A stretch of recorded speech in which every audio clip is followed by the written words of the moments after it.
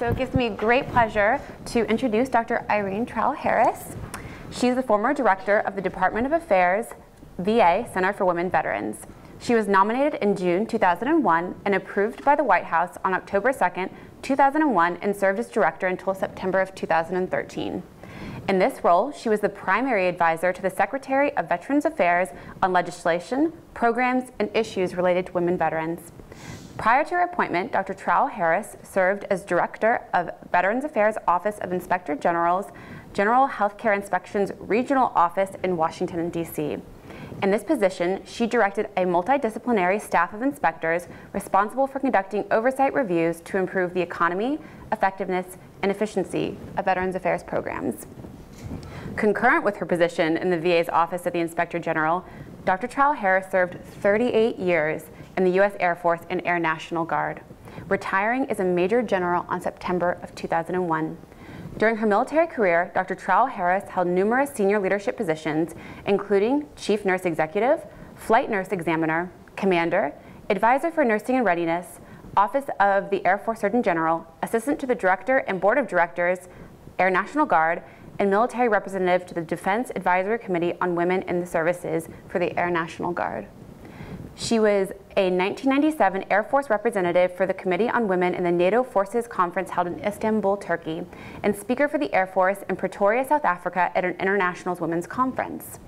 Dr. Trowell-Harris is an adjunct graduate faculty member at the Uniformed Services University of Health Sciences and served as an ex officio member to the Defense Advisory Committee on Women in the Services and VA's representative on the White House Council on Women and Girls.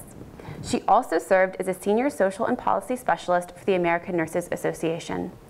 Born in Aiken, South Carolina, Dr. Trowell-Harris is a graduate of Columbia Hospital School of Nursing, Jersey City State University, where she earned a bachelor's degree with honors in health education. She earned a master's degree in public health from Yale University and a doctorate in education from Teachers College, Columbia University. Dr. Trowell-Harris was the first female nurse to command a medical clinic and first African-American female in the history of the National Guard to be promoted to general officer. She is also the first to have a mentoring award in a Tuskegee Airmen Incorporated chapter named in her honor. Dr. Trowell-Harris is the recipient of numerous awards, most notably the Air Force Distinguished Service and Legion of Merit Awards, the Dr. James D. Weaver Society Award, named for the distinguished Pennsylvania Congressman and Air National Guard flight surgeon, the Eagle Award for Embry-Riddle Aeronautical University for her contributions to aviation, the Air Force Association's National Aerospace Award for Department of Veterans Affairs Employee of the Year 2010, given for the most outstanding performance of duty as a VA employee in her consistent dedication to the well-being of our veterans, the Veteran Affairs Outstanding and Invaluable Service to the Community Award, and numerous outstanding performance awards. She is a distinguished alumni of Jersey City State University, Yale University, and Columbia University. It was inducted into the Columbia University Nursing Hall of Fame and the Yale University School of Medicine Honor Roll for her dedication to public service. She was honored as one of the 21 leaders of the 21st century by Women's E-News in New York City and was selected October 2014 by the Business and Professional Women's Foundation as a National Businesswomen's Week Award recipient for 2014 as a decorated military veteran and veterans advocate. She's a charter member of the Women's Memorial and in December 2013 established the Dr. Irene Trowell-Harris Endowed Leadership Fund at the American Nurses Foundation. The purpose of the fund is to support leadership development of nurses, especially those with military experience and in non-traditional roles. So I hope that is the most I will speak this entire time, but that deserves some absolute attention. So needless to say, Dr. Trowell has accomplished more than most of us will accomplish in our dreams. So with that, I have some questions that I've kind of scripted to pose to Irene, but if at any point in time there's something that comes up that you would like to contribute or you would like to ask, please feel free to jump in and raise your hand, and let this really be a conversation between all of us interested in knowing more about veterans and veteran issues. So with that, Irene, what inspired you to join the armed forces? Well, what really inspired me, I had two uncles in World War II. They were in the Army, but one of these uncles really kind of always brought gifts for us from World War II. I didn't really understand what it was all about during that time, but he looked so sharp in his uniform, and he seemed to be able to answer all of my questions.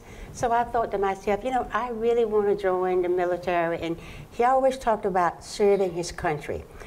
But what happened to me, though, a few years later, we were in the cotton field. I had 10 brothers and sisters. We were picking cotton one day. A jet plane flew over. And I said, one day, I'm going to be up there working and teaching on an airplane. I don't understand why I said that. I've never been near an airplane, but something came to me. And that's when I decided later on to join the Air National Guard. But the first step, though, was getting qualified. You had to be a nurse to join the Air National Guard to become a flight nurse. But the key was becoming a nurse. When I was in high school, I was an honor student. I participated in numerous extracurricular activities. But when I graduated, I wanted to go to nursing school. We did not have the funds. I mentioned this to my church elder one Sunday, and she said, well, I'll speak to the minister about that. The very next Sunday, they took up a collection for me to go to nursing school. In a little basket, they took up $61.25 in nickels, dimes, and quarters, not one paper dollar. And I needed $60 to get admitted to nursing school. So that church provided the bridge I needed from getting to the cotton field, the nursing school, to the military. And subsequently, I had a chance to attend flight nurse school. And because I love flying, I immediately was promoted to flight nurse instructor, flight nurse medical crew examiner, and then later on the medical crew director and the flight nurse examiner for all the new nurses coming in. That is a very fantastic story. So then, and please correct me if I'm wrong, you went from South Carolina then up to New Jersey, correct? Initially, I went from Aiken, South Carolina to Columbia, South Carolina to nursing school. Okay, so that's where, and exactly, then, okay. Right, and then to Jersey City, right. So that wasn't too much of a culture shock. No, right. You weren't going too far. Well, as a young woman, and particularly in that time, and as a woman of color, what challenges did you face as you kind of entered the armed forces? Well, there were several challenges. The first thing, as a nurse, since I joined the National Guard as a woman of color, I had to relearn my entire profession of nursing in relation to the air. When you're on the ground, certain medical conditions don't cause a problem, but because of the differential oxygen pressure of flying, different conditions change. For example, eye conditions become worse. If you have a cast on with a fracture, that cast, you may get a swelling and have some circulatory problems. So you have to really learn nursing from the perspective of being in the air. The second thing was you had to be a great swimmer. I was not a great swimmer, but that was the requirement. So I immediately went to the YWCA and learned how to become a fabulous swimmer.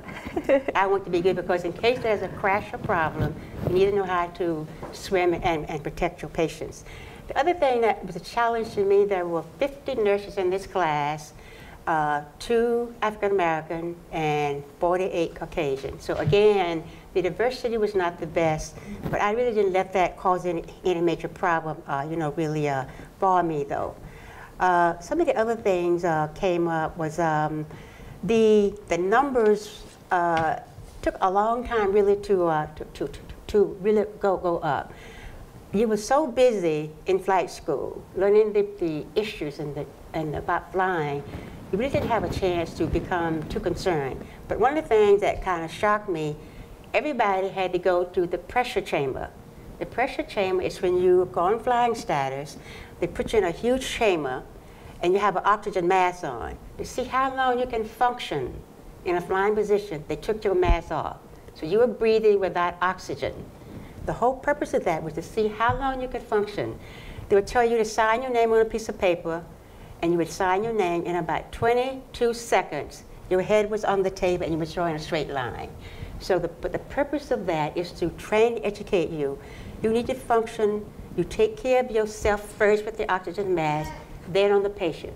That's the reason you hear on the airlines when they tell you, if you're flying with a child, if something happens with the oxygen, you put your mask on first. Because you need to be alive to help take care of the other people. So again, that was something I had never experienced, and most of us had not. But think about being in a chamber with your oxygen mask, and your mask is taken off.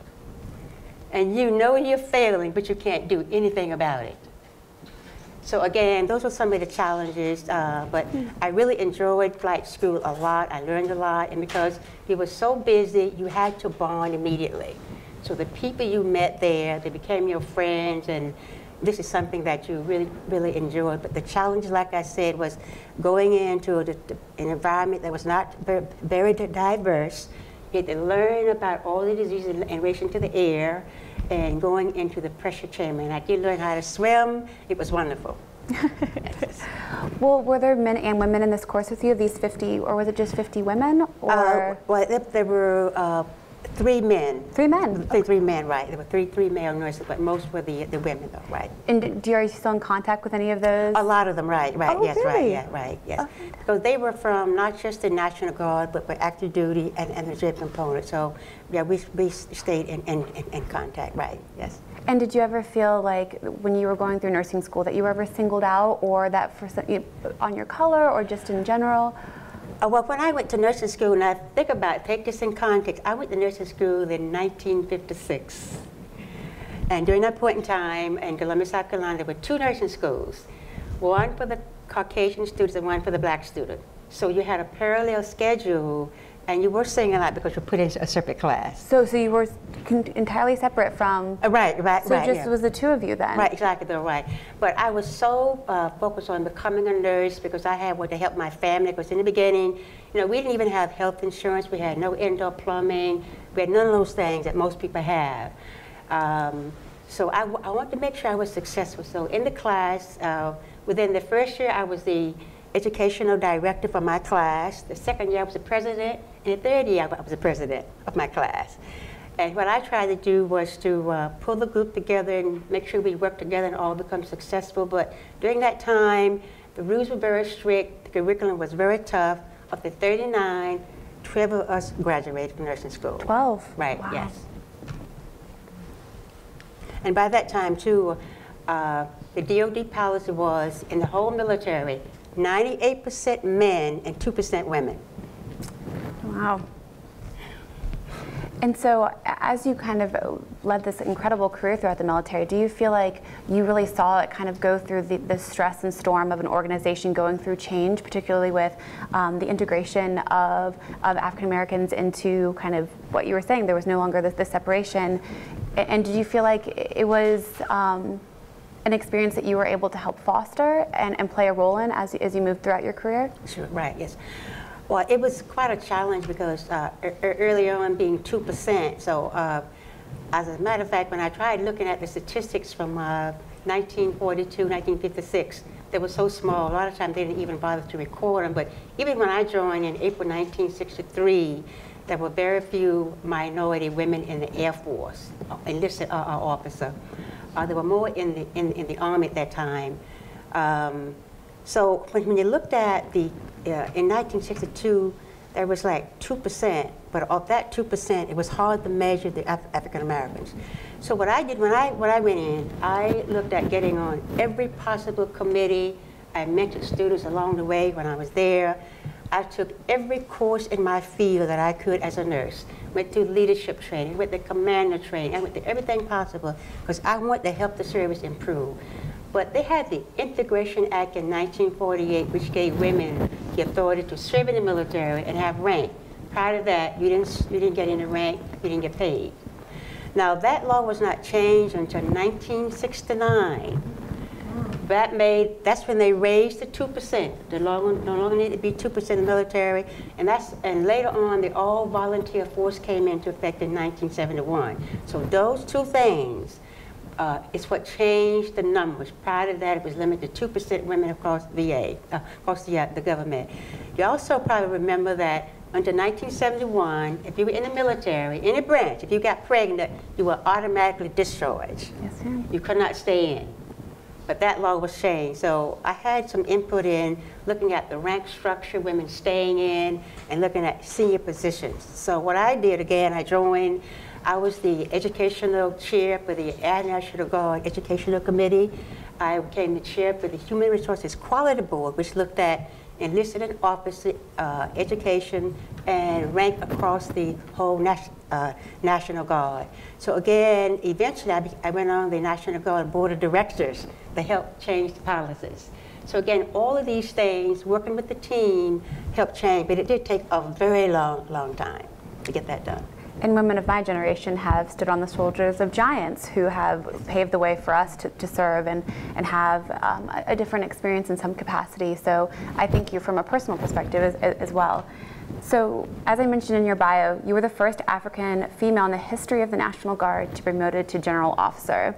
Do you remember where you were when you found out that happened? Yes, I do.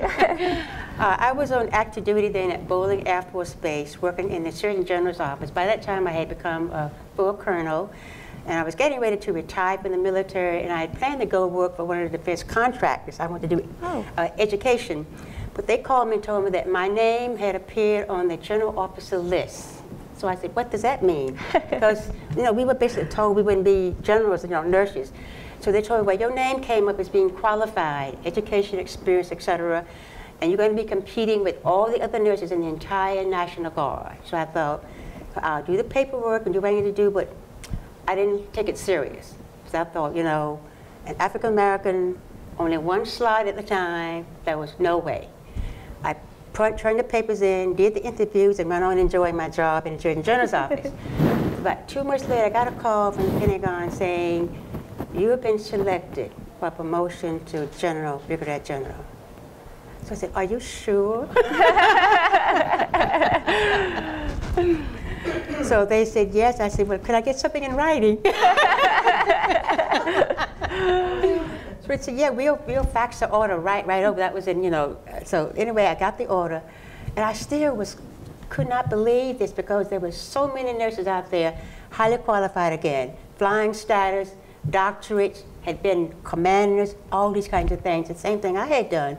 So I was just thrilled beyond words. I really didn't know, and I didn't realize, I hadn't really thought about it by being the first female African American, but it was a wonderful experience, and I was just so thrilled. But my first thought was, I'm just one person. How can I get women of all colors? How can I get even the men to meet the requirement, get the education, get the experience, and also learn the informal political rules? I had great mentors, so that's what really made me successful, really though. But I immediately start looking back and saying, now, what can I do even more now to help change the system? Well, can you speak a little bit about those mentors that you had? One of my greatest mentors was when I returned from flight school, I was being educated to be a flight instructor, flight examiner. A dean from a nursing school in Boston said to me, now, you need to go back and get your master's degree. You need to get your doctorate. It may take you a while, but this is what you need to do. So she just kind of mentored me on the politics of what you do in the military, the people you meet, things I need to do, take all those additional courses, and attend meetings. I did that. So she was the first person. When I was a chief nurse executive at a hospital, the base commander, the top person for the flying unit, said to me one day when he came to the clinic, he said, you really need to get your education. You need to go to these classes. He gave me a list, command school, different kinds of leadership. I did that. And fortunately, we played racquetball together. So, but he continuously to tell me about the political aspects of the National Guard and things you need to do, and I followed his advice. And so then what brought you to Teachers College? How did that kind of... Well, when I just finished my master's degree at Yale University on full scholarship. And I wanted to move back to New York because my flying unit was at Brooklyn, so I wanted to get back near my flying unit. So I moved back to New York, and I flew for a few months before I, start back work. I'm looking for a university that I can work in with my schedule, and all the things that's going on with the family. And checking the agenda, I came to TC and spoke to people. I spoke to students, faculty, and looked at the schedule. And this university was the best fit for my schedule. And what really got me convinced, when I walked in the door and started talking to people, I met Professor James Malfetti, And you all are too young to know who that was. But he was one of the most famous professors here, and he said, you know, we need more nurses here. We need nurses who've been in the military, don't flying status, you know. But anyway, when I talked to him, I signed up. I signed up. But later on, I met Dr. Allegranti also. He was on my doctoral, committee. So when I met the students here, the people, and I looked at the environment, I decided to come here. And I must tell you, that was one of the best decisions I have ever made in looking at doctoral studies, though. But also what that did, though, that made me look at the world totally different. I want to do policy more. I want to be able to help the system change. But I want to not just want to make policies in the hospital or unit, I want to make national policy. That's what inspired me, though. And so if you kind of had a message to women who are looking at the kind of the work-life balance, you talked about family and kind of being able to manage career success and going after your dreams, but also having a family, what would that message be? What would your advice be? Well, it's a very complex issue trying to manage your school, your employment, and your kids. But that's the reason I initially joined the Air National Guard, because that way you're not full-time or any reserve component. You can get your military training, still fly, have your civilian job, and take care of your family. It is not easy doing that, and part of what I did, I joined something called the Defense Advisory Committee on Women in the Services. That committee looks at all issues in the military, mainly for women, but men too, work-life balance. How can we help people with child care? How can we help them, go back to school? If they have issues with their kids, who can they go to? So they look at the whole career path: education, promotion opportunity, work-life balance, the family issues, and how you work together as a team to get support for your issues. So again, it's a matter of getting a good mentor also. In the military, they used to assign people to you. They assign a special person to you. And that person would be your guide in any issue that you had. So again, not many organizations do that, but the military does. They help you look at all of the issues and assign someone to help you resolve those issues, though. And kind of on that, so the military can be fantastic at times about doing things like that, but they can also fail at times. Yes, right. At times to do that. Yes. What do you kind of see as being one of the kind of the major failings that we saw for women and families in the military? And then did you play a role in kind of helping resolve it, or do you think it's still an issue currently today? One of the issues that women always kind of expressed a concern about was that they want to be in the military, but they also want to have their family. So as part of the Dockeridge Committee, we looked at,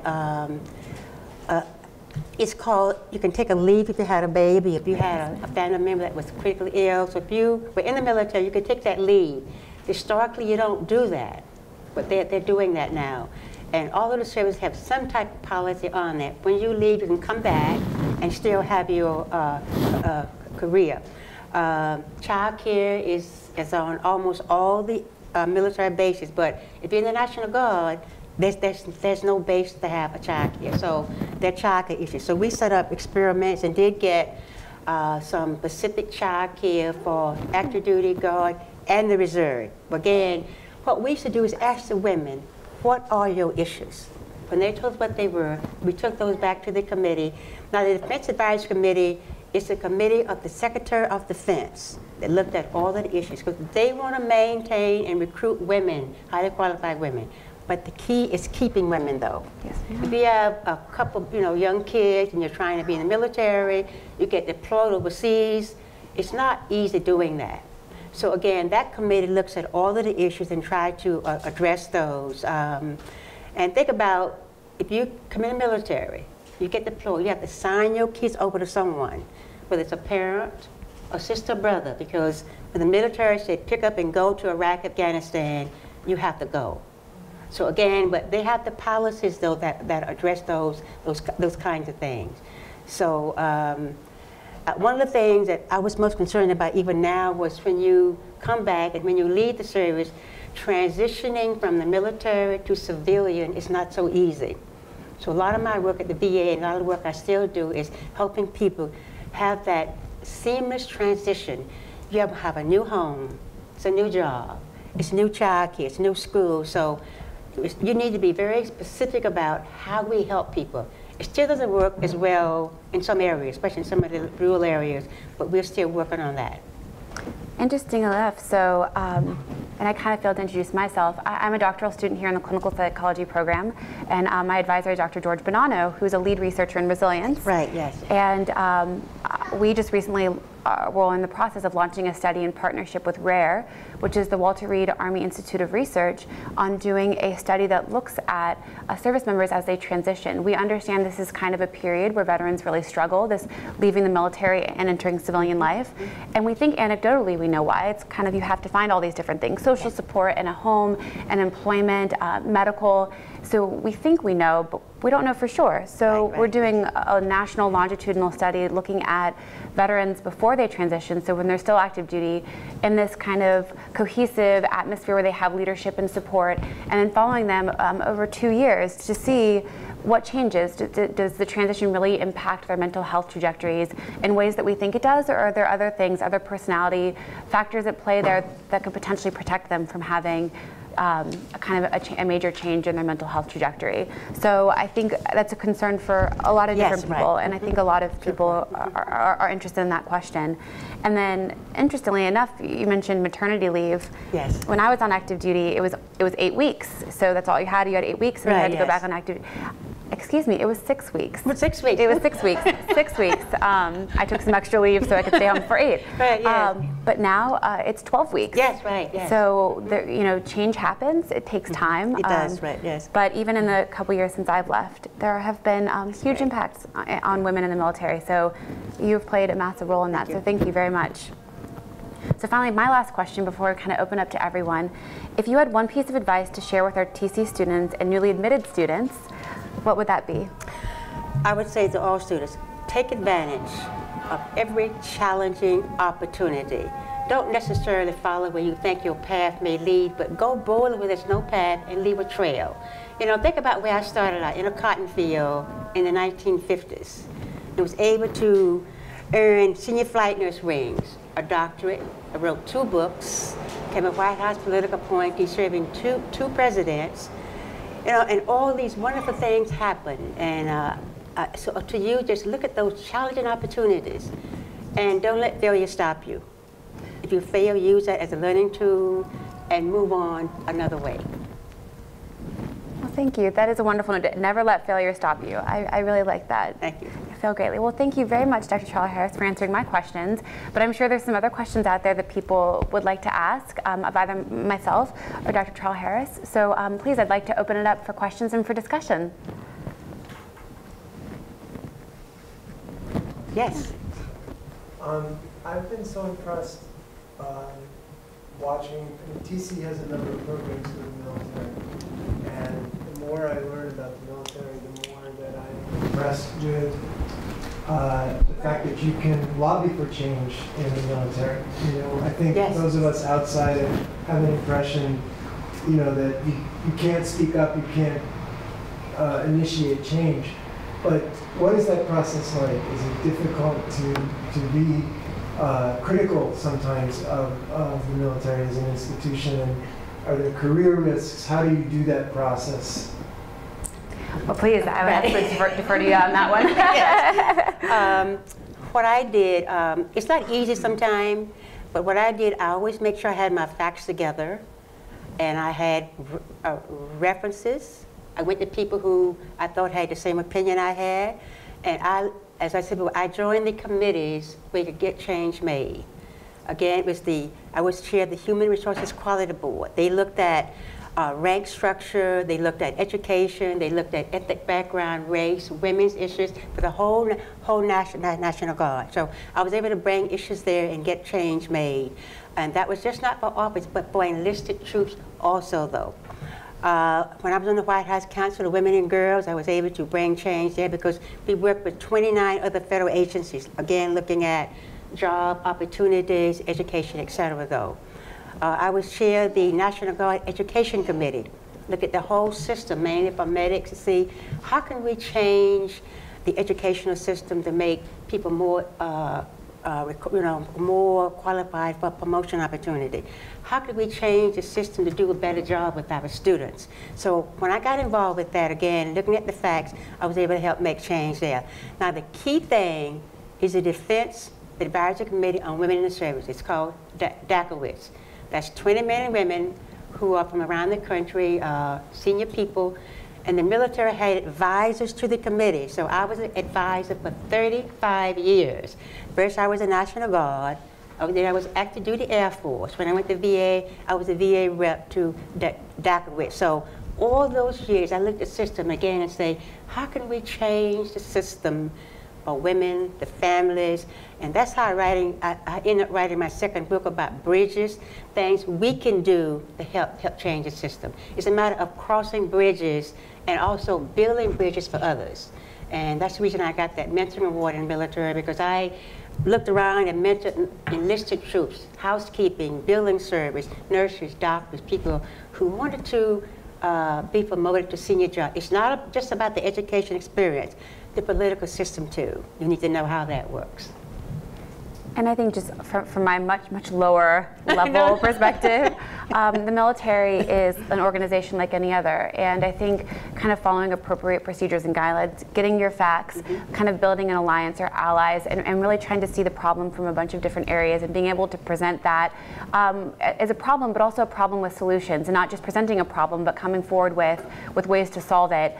The military favors much more, and also going through kind of knowing the system, yes, right, and going through the appropriate channels and not trying to exact change on your own in some kind of undocumented way. I think right. it is knowing the system and being able to operate effectively within that system. And as you can see, someone who knows it can do it very well and can absolutely affect change on an organization, especially the size of our nation's armed forces. Huge, right.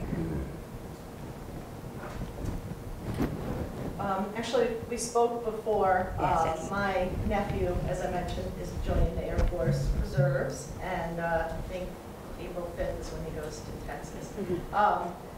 My brother-in-law and sister-in-law, his parents, they're a little nervous. They're nervous. They're supportive, but they're nervous. And I was just wondering, when you decided, after looking up in the sky, seeing the jet, and this is what you decided you wanted to do. Yeah. How did your family, I mean, it seems your church community really rallied around you and were able to help you get there, but how did your family feel about you taking that path?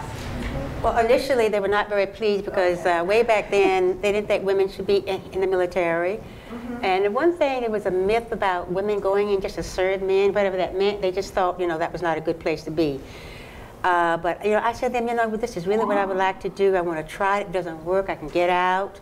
It's culture shock. When you go in the military, it's very structured.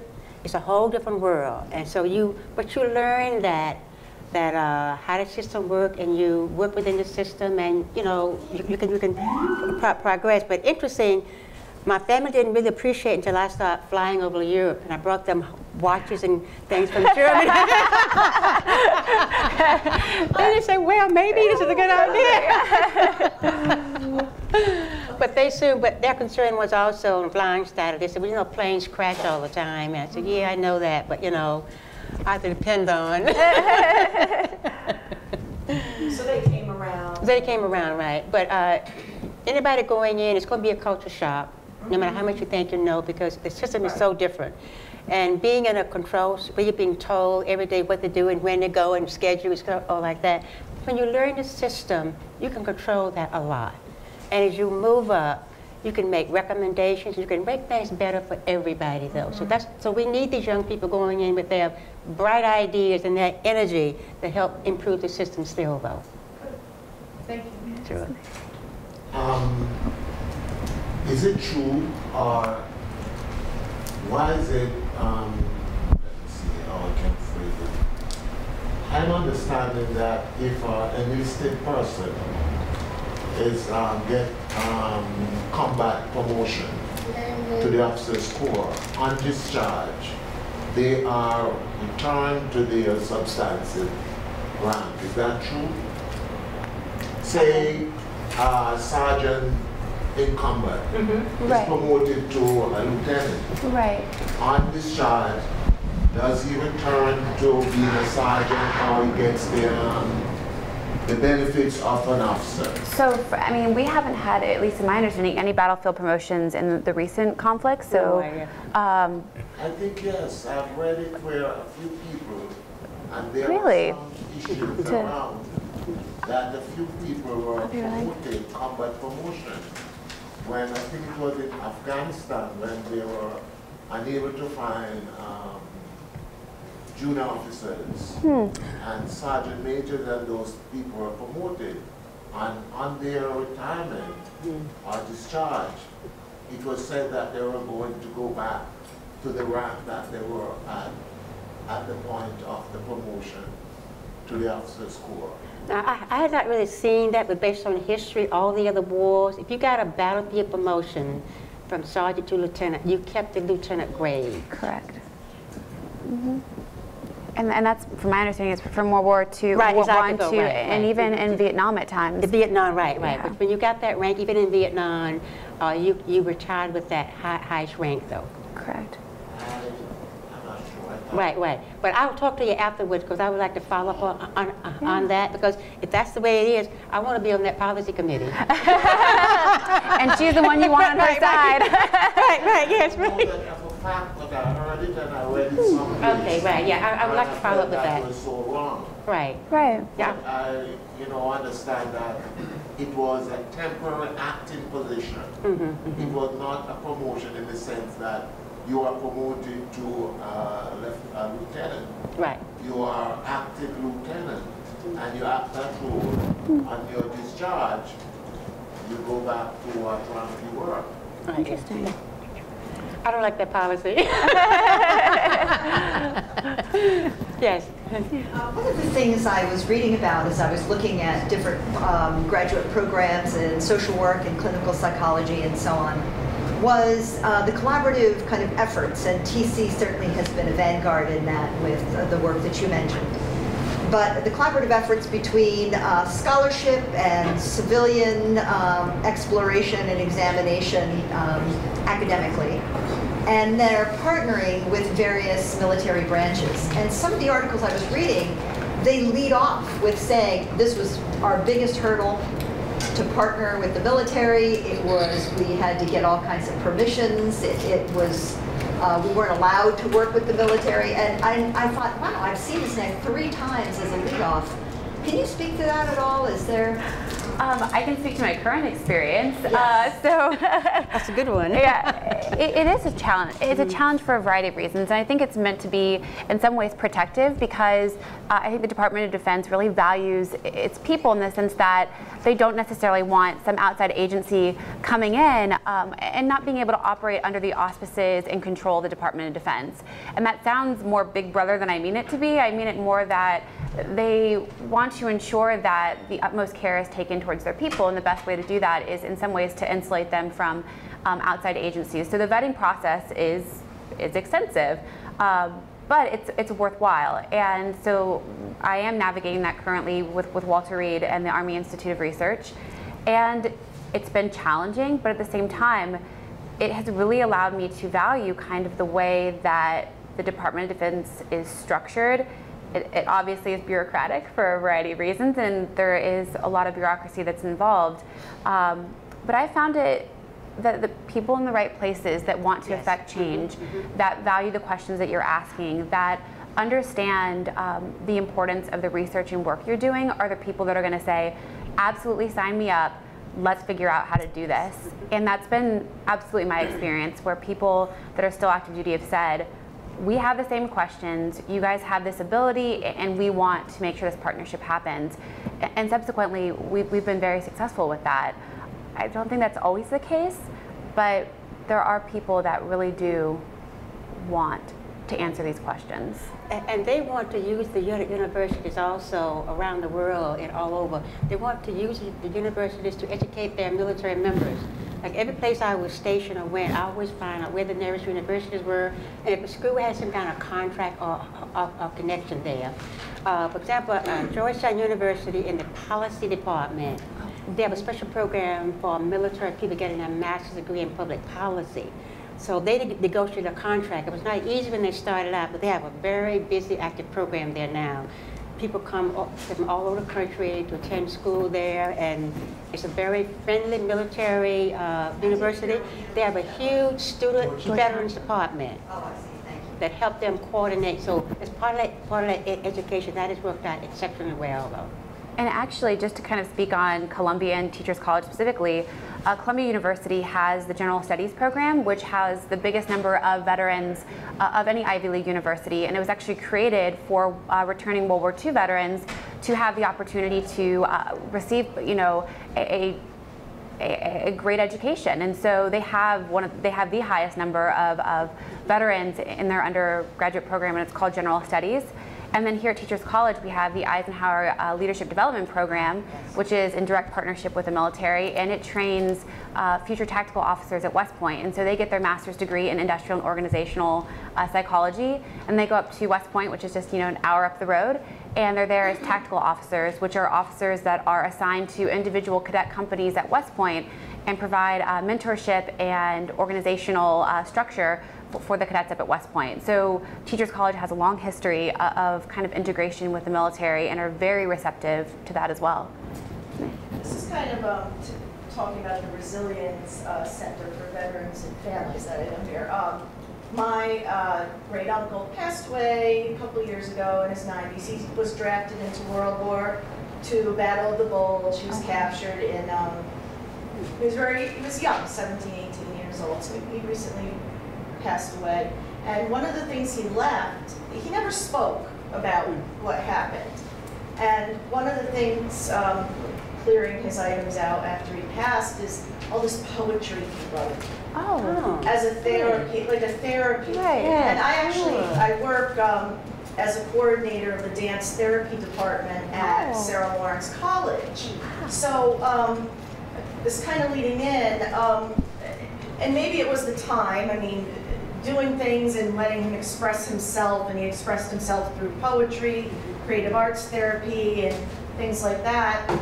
Does the Resilience Center here and maybe other efforts that you see, is there more of being able to talk about it, whereas someone, my great uncle, who maybe wasn't able to talk about it, maybe because that wasn't the thing for the time, or what efforts are being made to maybe let people open up and talk about their experiences after? And I can speak to the Resilience Center, yeah, and you can speak to, so the Resilience Center, like you mentioned, it's fantastic. It was recently launched this past year, and it really looks at integrating kind of this idea of cutting edge psychological research and providing care to our veterans. And so we do the research that looks at these different issues, and then the Dean Hope Center, which is an in-house counseling and clinical office, provides free psychological services to veterans and their family members. And the beauty of that is it's very, very wide in terms of its description. For example, at the VA, family members can't be seen, but we see them here, and we see them for free.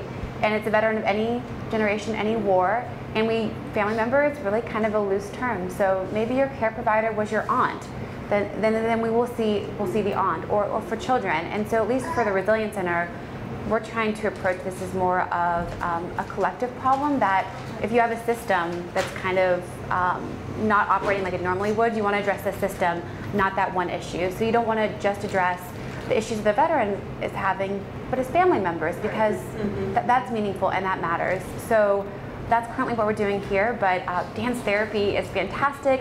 There's wonderful art therapy programs that do wonderful things with veterans, particularly at Walter Reed. They do some art therapy stuff. So that's there.